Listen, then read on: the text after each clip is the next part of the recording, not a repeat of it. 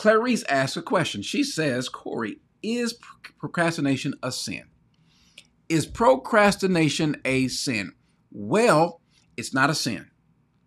What it is it's a hindrance. However, procrastination can turn to sin.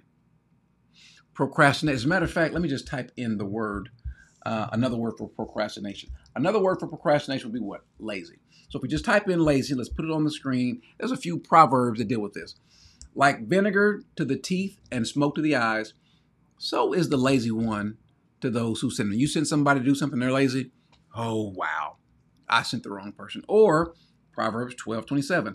A lazy man does not roast his prey, but the precious possessions of a man is diligence.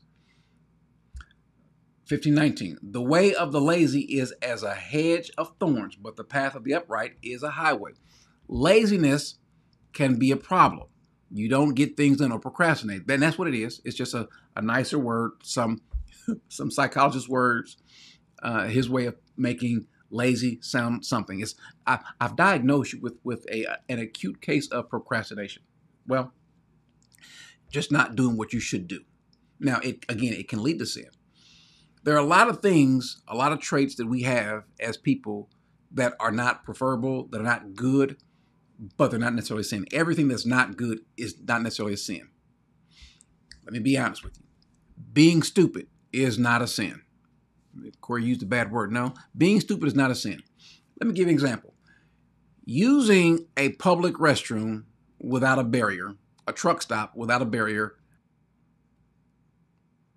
See my point? It's not a sin. Using a public toilet without a barrier. It's not sin. It's not sin. It might be stupid, but it's not sin. Amen.